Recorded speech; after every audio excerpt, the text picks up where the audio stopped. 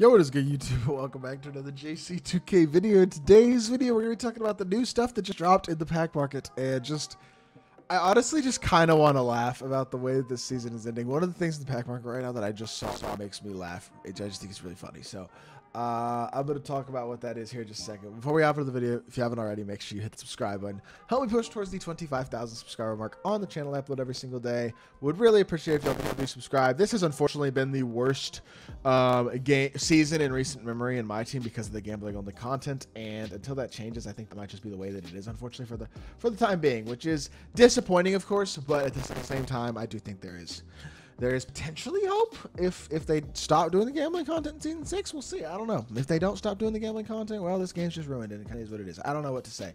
Regardless, yeah. Today they dropped Super Packs, which is like, okay, whatever. Super Packs, and then MyTEAM promo packs, a Season 5 promo pack. That is what dropped in the player market. No buyable players this week or special offers or anything like that with VC as far as I can tell. And yeah, there's nothing else here. So it's just these Super Packs and promo packs. And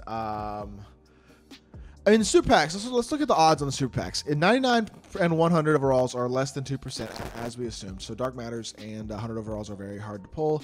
Opals are a 3% chance, and Pink Diamonds are a 17% chance. This is basically what the odds of all the regular packs in the store have been all season. Pretty much.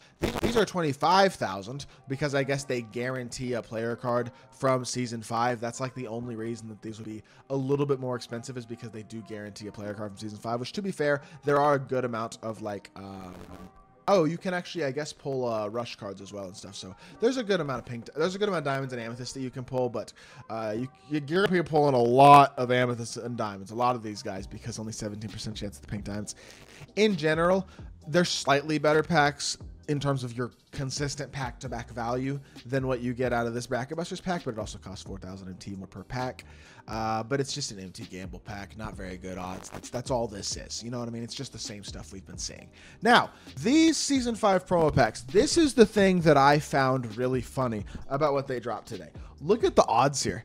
It says 0% for 100 overall. That is hilarious to me because, okay, so contains one guaranteed pink diamond or higher player card, so it's a 45,000 MT pack, or 5,000 VC, I'm sorry, pack for a pink diamond or higher. So at least it's a pink diamond or higher now. The promo packs they've been dropping all season have been only guaranteed diamond or higher. It's like a 75% chance ish at a pink diamond. But at the same time, if you open, like, what are the odds on an opal? The odds on an opal are still only 13%. So the odds on the opal previously on the promo packs were 10%, so they raised them slightly. And you do have a 3% chance at a dark matter, which is like not nothing, but it's still pretty small, especially on a pack that is this expensive. 45,000 VC, you open 10 packs. On average, you're still going to pull, like, let's say you make 35,000 MT per pink diamond and you wind up selling most of them. So you make like 300K MT and then you pull one opal. Basically, you spend $100 for 300K and one opal on average. And like maybe a 20% chance, 30% chance to pull a dark matter in 10 packs if you spent $100 on VC. Like, in all honesty, you're probably not going to pull a dark matter. You're likely only going to pull one opal if you pull any. And the pink diamonds you pull are just mostly going to be cards you just wind up selling. So you're going to make 300K MT. And what are you going to do with that MT? Absolutely nothing, because there is nothing really to do with MT besides lock-in packs for more unsellable Galaxy Opals or lock-in pink diamonds. And most people, I think, who are buying packs have already locked those sets in. So, like, there is no point to opening these packs. The odds on them are still not good enough to justify opening. I mean, unless you, I mean, there is no unless. There are people out there who really want Wimby, but I don't know Wimby. I don't care. I refuse. I won't do it. There's just no. Do not open these packs. Don't. Please. We got to do better as a community. Like, stop opening packs. This is, I don't know. It's going to be really important this week to see what the dev blog looks like. Like, so important. I think this is the most important dev blog and MyTEAM playbook that we've ever really had. Like, I think it's going to be absolutely crucial that they drop really, really good content and not gambling only. Like, it doesn't even have to be that great of content. It just has to be non-gambling. Because honestly, my opinion is, if these cards that have come out this season, look at all these cards, there are a ton of great cards from, and you can even ignore the 100 overalls. Like, outside of the 100 overalls, there are tons of great cards. If you could buy from the Dark Matters down, even if the 100 overalls were all in packs only, which I still think sucks. That's still gambling. But regardless, even if they're still only packs only and they're super rare to pull like they are, and then you can buy all the Dark Matters, you can buy all the opals, all the pink. If you could buy all this content, I think this game would be popping right now, because there has been a lot of great content this season. And to be fair, the Rush content, I mean, besides not giving us any really good bigs, was actually pretty good. Like, the free content that we got through Rush between Reeves, Wiggins, Worthy, Rodman, like, those are some pretty solid cards that we got out of this Rush promo. So, in my personal opinion, I actually think that the Rush, like, the content this season wasn't atrocious. We got a new domination, and it wasn't bad cards in the domination. That Shingun is really good. That Bronze pretty good. Like,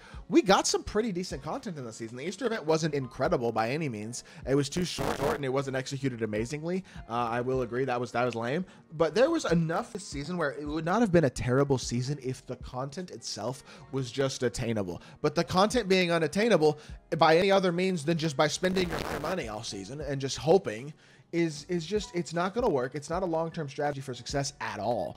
And I truly just wonder, like, long-term, what is the strategy as a company for 2K? Like, is there a long-term financial strategy? That's something I've mentioned multiple times on this channel, and I truly wonder what the answer is. Like, I would love to hear from people at 2K and just understand what their thought process is with this, or who the decision makers are. But unfortunately, that's never going to happen realistically. And you know what? That's okay. If it doesn't happen, that's all right. At the same time, stop opening packs. Don't support this. And let's freaking together pray that they stop with this gambling only content, because yikes, it's bad. And it makes me want to explore other YouTube career paths. And honestly, I enjoy my team still, but I don't enjoy it right now. I'm not playing it. I mean, I'm not gonna lie, I don't play the game outside of making videos right now. And for those of y'all who do, that's totally fine. I'm making these videos for y'all, but this game's not fun to play right now because of this gambling content. I just can't support it. So at the end of the day, those are my thoughts. I think I've kind of made them pretty clear. I appreciate those of y'all who still watch and support my content. And I encourage people, if you're going to play the game, keep playing it. Play it in a no money spent fashion. It is still playable in the fashion, and actually, I think, relatively rewarding, at least at times. So, I don't know. We'll see what the dev blog looks like. That's going to be really, I think, truly crucial in terms of really seeing what the future of this game mode holds, like I was saying. But that is something we really won't know the answer to for another couple of days. So between now and then, all we can really do is wait and hope, I guess. I mean, they know that we don't like this. I think there has been feedback from every single corner of everybody. Even next makers have told the people at 2K that we are not a fan of this content. They know it. The question is it going to change? And the honest answer is, I don't know. I hope so. I'm not exactly getting my hopes up, though, if that makes sense.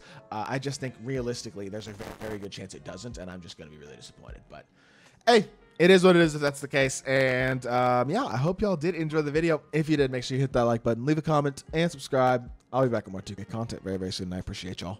Peace.